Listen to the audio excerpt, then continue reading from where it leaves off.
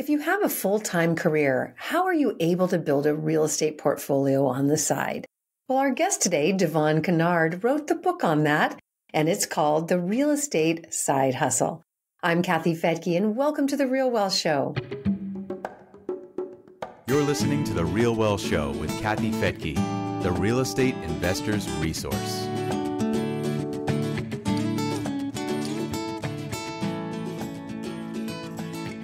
Devon Kennard is a former NFL star who played for the New York Giants and then finally the Arizona Cardinals.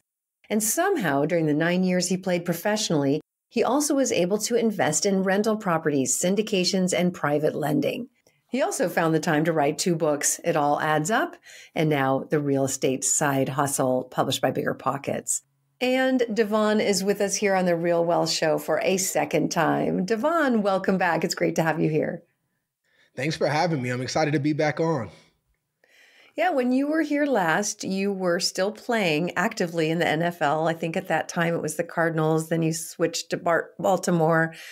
And at that time, you were talking about the concerns you had that, maybe at some point you'd get cut or your career would end like most football players before the age of 30 or so. What is the average age that a football player kind of gets cut or ends their career? So the average NFL career is only 3.5 years. So, I was really fortunate to almost triple that. I played 9 years, but I was very conscious of that my entire time in the NFL because, while I knew I was a good player and I had opportunities and all of that, I knew it wasn't going to last forever. And I was kind of already beginning with the end in mind of knowing that one day my career was going to end. Yeah. And so you were still playing when you were on, I don't know, a year or two ago. Mm-hmm. And, but you were setting up a backup plan. And how has that turned out for you now that you're no longer, a professional athlete? I can say it was the best thing that I ever did for myself, putting myself in position financially. But more importantly, I guess I should say just as importantly, it was having direction outside of the game of football. You do something your entire life and then it's taken away from you. Or, for me, I got to retire on my by my decision. But even so, having that purpose, I found it being really gratifying already having a plan to get into real estate and, had a lot of investments going on, had business ideas that I wanted to pursue that I was really passionate about. Because I find there's a lot of people who, they get done playing and they're in a position where they're like, well, what do I do now? So I feel really fortunate to have been in the financial position because of all of my investments throughout my career, but also to feel like I have purpose and motivation to get up every day. And I feel just as inspired in real estate as I did playing football. So I don't take that lightly and I feel really grateful. Now, most of our listeners are not professional athletes. They don't end their career after 3 years. But a lot of your path is similar to people who have careers. At some point, they end, right? And perhaps they have a plan in place for that or they don't. I mean, what kind of similarities do you see between you now that you've been really active in the real estate industry and educating so many other people and out with a new book called Real Estate Side Hustle? How is your situation similar to other non-professional athletes that also have careers? I think it's actually more similar than people realize. It's just more in my face as a professional athlete when I played. Like, for instance, on our off days, they were bringing in guys to take my job every off day. They're trying to find faster, cheaper, stronger, faster guys to replace me. But to be honest, I don't think it's any different in the workplace. So, for all your listeners who are entrepreneurs, 9-to-5 workers, career path, they're trying to replace you too with somebody younger, cheaper, better. Maybe it's AI, maybe it's other technologies, but they're trying to replace you too and making people realize that to where, make sure you have a plan and you're putting things in place to be financially secure and safe even without your 9-to-5 job. Because the ultimate goal, I think, for everyone should be to be in a position where you're working because you want to, not because you have to. I had a career that I absolutely loved, but I didn't want to feel like my entire financial life was dependent on me playing one more year, because eventually that was going to dry up. And I think everyone else should have that same mindset. And even if you're doing it for the next 50 years, you're in a position, way sooner to be like, oh, I'm doing this because I really like my job, or I really want to do this, not because we need the paycheck to make sure that, bills are covered, et cetera. So that mindset, I think everybody can embrace. I mean, that is real wealth. That is what we talk about, is retiring yourself from the things you don't want to do. But so many of us, aren't wanting to go play golf every day. Even my syndication partner, Fred Bates, who we've done a lot of projects together at 15 now. When I first met him, he had been retired. He had retired twice, and he said, there's only so much golf I could play. I was getting bored. So some of us just want to be able to continue to use our skills and to, grow and learn, but the things that you want to do, right? Absolutely. And I love that, not being forced to have a job or a career that just for the money. Just for the money. That stinks. That's a horrible situation to be in. Yeah. And some people start out there, but the whole objective is to get to the point where that's not the case for you anymore, because it changes the decisions you make. And what I can say, even I could have tried to play one more year and I would have probably had opportunities. But what I found was the opportunities weren't worth it anymore. I was getting presented with opportunities that were going to take me away from my family. I didn't think the pay was to the level that I deserved, considering the career that I had. And some guys are in that position and they're going to take whatever they can get. Oh, one more team wants me, I'm going to stretch it out. But my mindset was it had to be the right situation, because I did take all the right steps to put myself in a good financial position to where I'm like, you know what, I don't want my last year to look like that. So I'm going to decide to retire here, even though I had opportunities. So, I think that's a powerful position to put yourself in, and everyone listening can do the same thing. Yeah, absolutely. I mean, I love what you said earlier, is you never know when you're going to get cut or replaced, or like you said, just choose to leave because it's not healthy for you anymore, whatever that environment is. So tell me about your new book, Real Estate Side Hustle. We have the same publisher, Bigger Pockets, and our books are both coming out about a month apart. Ours is Scaling Smart. Which I'm listening to right now. I do audiobooks, so I'm listening to. I love it. You guys did an incredible job. Thank you. Thank you. It was really fun. I didn't know how hard it would be. I didn't know if it would be too hard to write a book with my husband, and how we'd pull that off. But it actually was so seamless. I guess after 30 years together, we figured it out. You had to have the right systems in place to knock it out. That's awesome. It was really fun. Yeah, we wanted to make sure both of our voices were in there. And so we just separately took, and this is a great thing to do with your spouse on any topic, but definitely your dreams, your future, is to both of you have a really clear voice on it.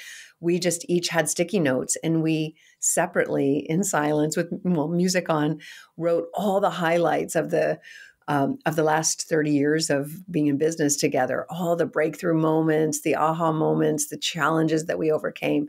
And then we took all of what we wrote down on the sticky notes and put them together where they matched a little bit, and they were in some kind of order, and that became the chapters. So it was awesome. Fun. All right. So the Real Estate Side Hustle, first of all, why that title, and the subtitles, 4 passive investing strategies to build wealth beyond your day job. Yeah, and I think it's all about that. For me, I embarked upon the challenge of figuring out, I felt like I was in a position, there's so many people out there who are like, passive investing isn't real. It's not a thing. You have to be really in it. But I come from a perspective, I didn't have a choice whether I can invest actively or passively. It was either figure out a way to invest passively or don't invest at all. And for me, not investing at all wasn't a choice for all the reasons we've talked about thus far. So it was like, okay, how can I invest passively? And I essentially, through trial and error, a lot of podcasts, a lot of meetings, and a lot of research, figured out the 4 ways that I think myself and anyone can invest passively. And over the years, I've built out standard operating procedures and a lot of perspectives on how to do that in each category. So, the four things I touch on is single family and smaller multifamily investing. And that's where real wealth comes in a lot. And I talk about in the book of buying from turnkey providers. And then the next way is, building a core four team and investing on your own, but that takes a little more work and a lot of SOPs. So, I talk about the difference between those two ways. You can do both passively, but turnkey providers is a much more passive way that takes less work. And then I talk about syndication investing and being a limited partner and how to assess a good general partner and a couple of things to look out for in syndications. And then private lending is the third vehicle that I discuss heavily. I think you can do that very passively, either through a fund or on your own with the right SOPs. You can really lend on your own. And then the four is commercial real estate. And I kind of say that's kind of the big behemoth in the sense of you can do it passively, but you have to have a good amount of net worth and knowledge and skill, but specifically with like triple net leases and buying commercial properties, that can be another very passive vehicle that you can grow into. And all four strategies are things that I was able to get into throughout the last 10 years while I was playing. And during football season, I only had 5 hours or less to concentrate on real estate. So, I would steal hours here or there with like listening to music while I was lifting weights and stuff like that. But for the most part, I was doing this off of 5 hours a week of concentrated, all right, I'm going to lock in and focus on this. So, I just had to really build out the processes to be able to do that. And I kind of lay it all out in Real Estate Side Hustle. Yeah, that's what was so shocking to me when I interviewed you a couple of years ago and you were still, playing professionally. Tell me about the life of a professional football player, schedule wise. What does that look like? Yeah. So, in season, it's football season right now. So, the guys are so busy. You're waking up at probably 5:30 to 6 a.m. and you're not getting home until 6 or 7 p.m. because there's practice, meetings, more meetings, lunch, you got to lift weights. So a lot of people think we're just there for a few hours. We practice, maybe lift, watch a little film and leave. It's a full day thing. And we only have one true off day a week. So that off day was where I spent most of the 5 hours where I say I would really focus. I would do it at kind of midday. I would wake up early, go work out and get any treatment I needed on my body to feel good. And then in the late morning, afternoon, I would kind of lock in and be like, all right, this is my real estate time. But besides that, your days are packed. So, you got one day to figure out extra time with your family, personal time. And then, that day is typically Monday, the day after games, which is Sunday. So Sunday's game, Monday's off day, but you still got to fit in everything else. And then Tuesday, Wednesday, Thursday, and Friday are pretty much 6:30 a.m. to about 6 p.m. And then Saturday is travel day to where you got to go to practice and then pack your stuff and get ready to head to the flight for your game. So our schedule's intense and you got to be intentional with your time if you want to make something happen. Totally intense. That's incredible. And I bet there's people listening saying, yeah, that doesn't sound too different from my life. Everyone is pretty busy. That's really intense. But I was so blown away at how much you knew about real estate, considering that was your schedule for, what'd you say, 8-9 years? Yeah, 9 seasons. Yeah. Yeah, and then all the training before that. Even in college, I was in college for 5, so that's all I knew. Yeah, and so many people have excuses about why they can't invest, and here you are. So in 5 hours a week, and again, we're looking at also you've got a family, you've got 2 kids, you got married during that time. This is, how do you possibly have time for your personal relationships and learning to invest? So I'll just start with, how did you balance all of that? Well, I think the 5 hours a week was really important to me because that was factoring in that my family. I got two girls, my wife, so that was really important to me, obviously. So that's why I kind of limited it to 5 hours a week in season, 10 hours a week out of season, and outside of that, I would steal some extra time learning by. If I'm in my car, I'm listening to a podcast. If, some people are working out with headphones, listening to music pumping up, I'm like listening to RealWealth show while I'm lifting, literally. Like this morning, I was listening to your most recent episode. That's how I call it stealing time, but that's how I was able to steal time and learn and stuff like that. Is any kind of free time during season. It was a lot of airplanes and flights. So I was either sleeping. If I wasn't sleeping, I was listening to podcasts, reading or listening to books, always trying to learn and grow. And then being able to focus those 5 hours with the knowledge that I've been gaining and be like, okay, I need to do this, and constantly figuring out the right software to use that was going to help me. How am I going to track things? How am I going to, monitor, creating a pipeline of deal flow to where I don't want to review 100 deals. I need to look at only 5. Like for instance, your team in Dallas, they send me a couple of deals. I don't want their whole Rolodex of, properties they have. Cause even now I know I'm not going to review 20 deals. Like, let's help me create a buy box and let me see like 3 or 4. Yeah. And then I'll actually. Yeah, totally. So those are the kind of things that I started to like build into what I was doing, to where it made it very impactful when I got to spend those 5 hours and not kind of everywhere with it. Yeah, brilliant. So no excuses, people, Now, what some people might say is, well, yeah, but he was making a lot of money. So it's a little bit easier to invest when you have that much money. And yet you were surrounded by people who were also making that much money and not investing it, because no matter how much you make, it's pretty easy to spend it, isn't it? Yeah, absolutely. I mean, it is majority of the people around me weren't doing what I was doing. So I don't think the money was the factor. And obviously everybody's situation and financial situation is a little different, but there's lending sources. There's things you could take advantage of to still be able to invest. And, no matter what your current financial situation is. So I kind of look at all those as excuses. For me being in the NFL, the big excuse is I'm too busy, or who can I trust? Because, everyone's trying to get after my money. So I had that excuse. If you're someone who, you didn't make as much money as I could have while I was playing in the NFL, it's like, oh, I don't have the money. But there's going to be hurdles no matter what. And there's ways to get around them and to still make good investments. And I think it's important, regardless of your situation. It's just as important for me when I was in the NFL as it is for someone else with a 9-to-5 job trying to buy their first property. So you mentioned hurdles. And of course, the first thing I thought of is just being in the game, right? Being on the field. What are some of the disciplines that got you to the NFL and had you be successful there, that have helped you be successful in investing?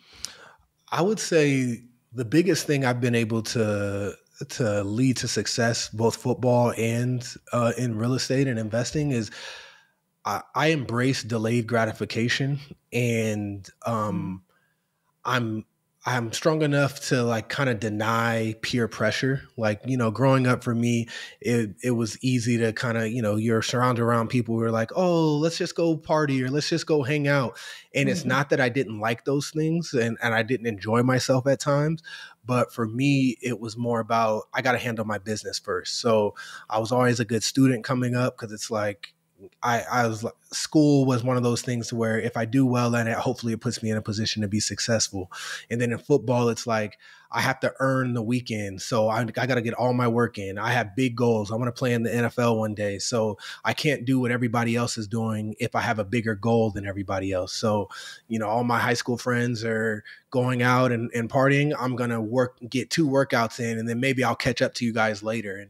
And that kind of mentality's trickled over throughout my, playing career, from high school all the way to the NFL, but also business wise and financial decisions. Like, some people would be like, oh, don't buy fancy things. And I'm gonna be honest with you. There's certain things I like, I kind of like a nice watch, and I finally bought like my dream car and things like that. So I come from the mindset of like, how you do it and when you do it matters. So I'm not going to tell anybody they can't go and buy the nice things that they like, but I rather invest it, earn it in other income streams and passive income streams, and then be able to buy those things. And that concept of delayed gratification has served me very well, in football and in real estate. Yeah, I love that. There's trillions of dollars that's going to be inherited over the next decade, and people will be coming into big money, and that is just so important. I had to teach a young couple recently who was planning on spending all the money they were about to get. It's like, no, invest that money and take the cash flow or the profits from that investment to spend. Yeah. Then you haven't spent the money. It's still there. You're just getting the profits. I think that difference is huge, because some people, you tell them no, and they're like, I got all this money, and you're telling me I can't buy this. And it's like, it's not no, just do it differently. Add one more step. Invest it first, let that money grow, let the income from that money come in, and then start to look at buying some of those things you want. So it's like later instead of no goes up a long way in your real estate journey, or investing really in general. Yeah, absolutely. All right. So let's talk about the first strategy that you have in your book, Real Estate Side Hustle, which is, of course, our business, turnkey rentals. What are some of the lessons you learned in that process? I think one of the biggest things is make sure there's going to be consistent deal flow from your turnkey provider. So first turnkey provider, this is long before I knew about RealWealth and stuff. I met a guy who was fix and flipping in Beach Grove, Indiana. So in Indianapolis. And, I connected with him. He was great. I went out and visited, saw the properties, saw some of his work. And then his wife started the property management. So I'm like, okay, it's pretty much in-house. This is a great opportunity. And I bought a property, and that property turned out great for me. But the issue is he kind of ghosted me after one property. He had like an institutional buyer who he connected with and started buying up all of his properties.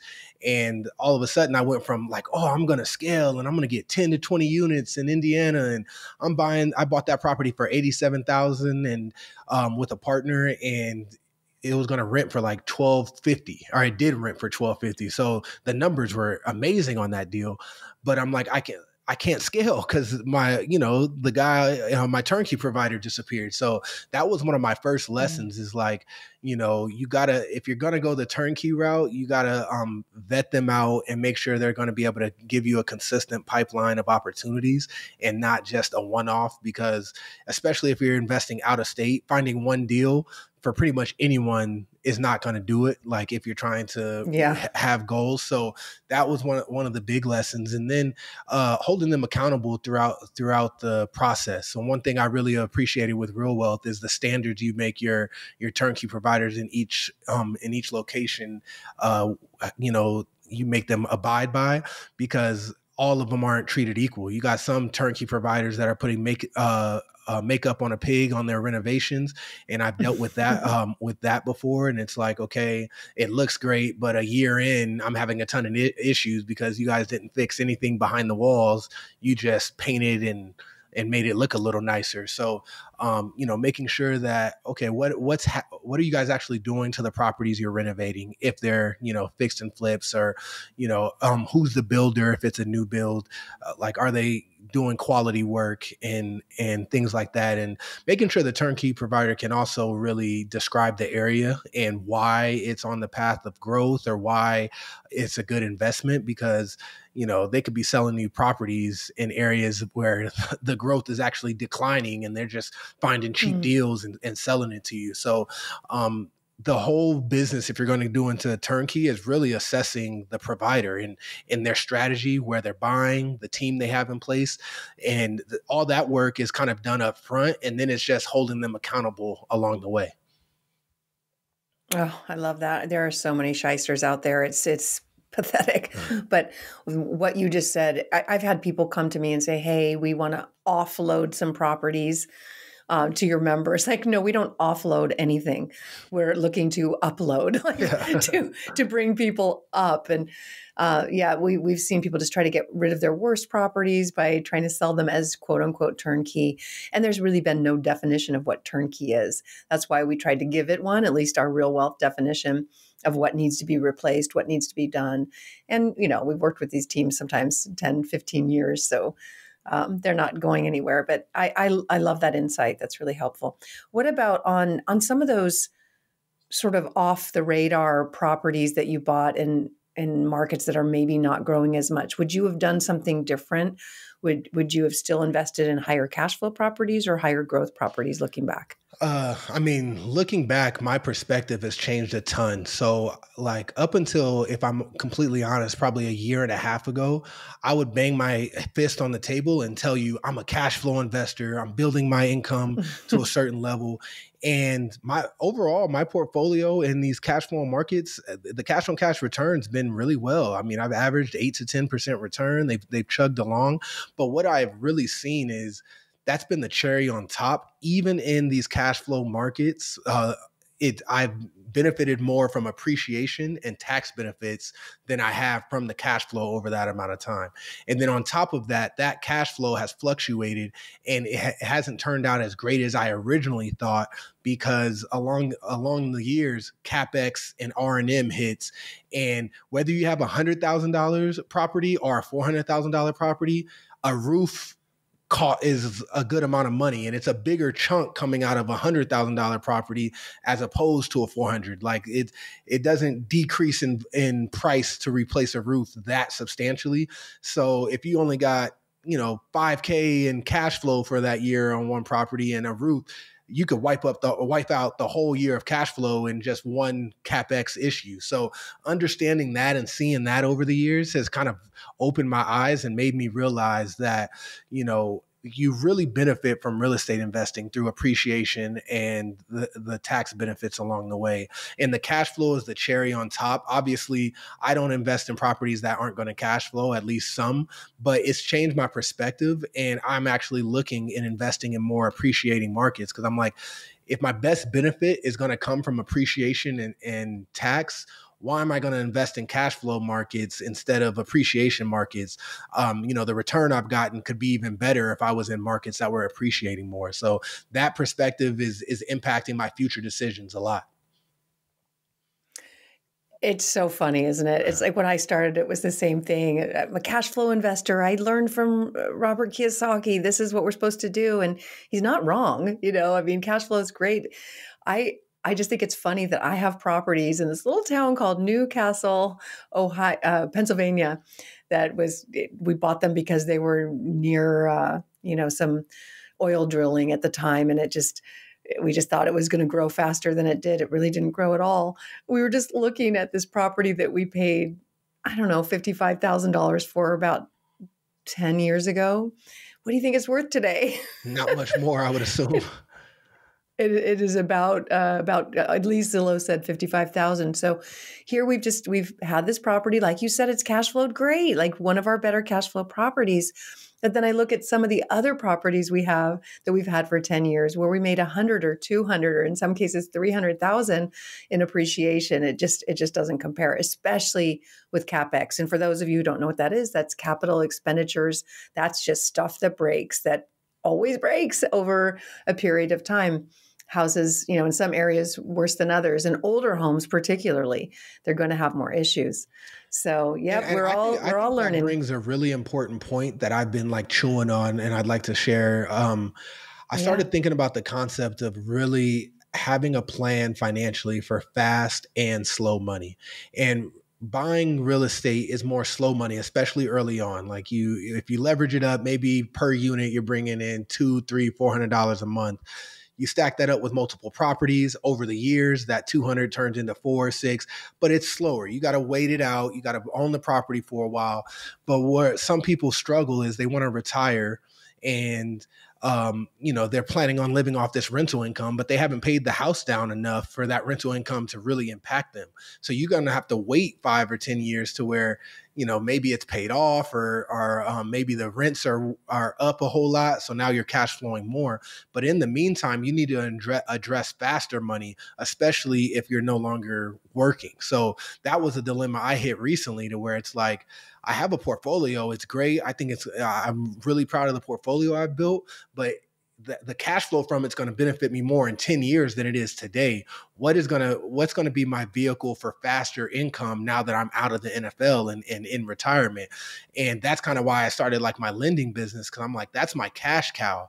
That's giving me a higher clip of income to then obviously sustain my lifestyle, but then also be able to reinvest in more properties. So I don't think a lot of people in the real estate space talk about that enough, of like, if you don't have a 9 to 5, or you as your fast money, you need to address that too, or you're going to quickly run out of capital, and you're just kind of waiting for the properties to go up in value and waiting for rents to go up. And, I think that's being, you got to play a little offense too, in the sense of, I want to generate enough income so I can keep buying. Absolutely. I think there's this dream of FIRE, right? To retire young. And that's a great dream. I think a lot of people would love to make enough money to go travel and do whatever they like. And yet we are really, we're designed to have a goal, to accomplish something and to expand personally from that.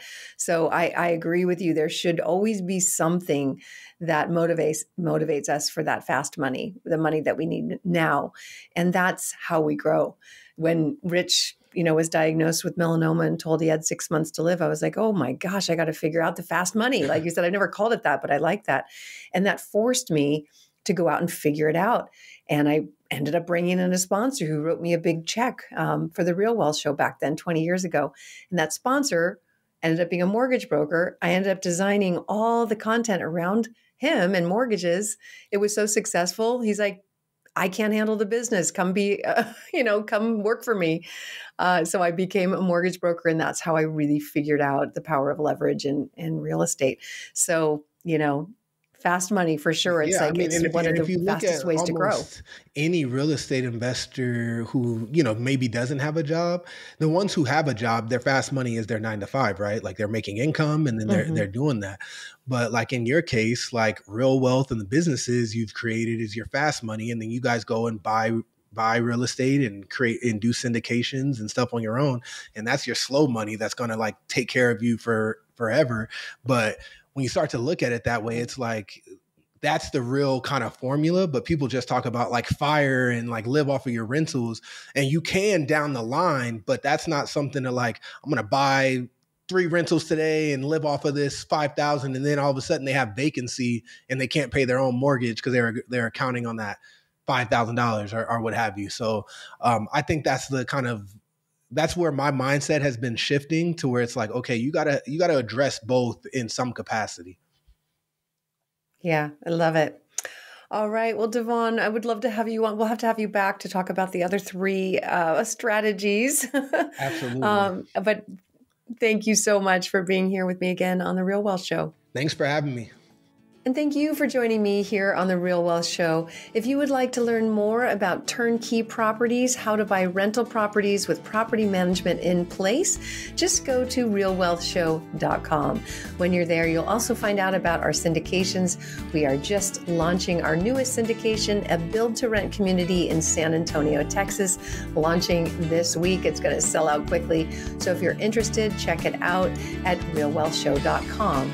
I'm Kathy Fedke. Thanks for joining me here, and we'll see you next time.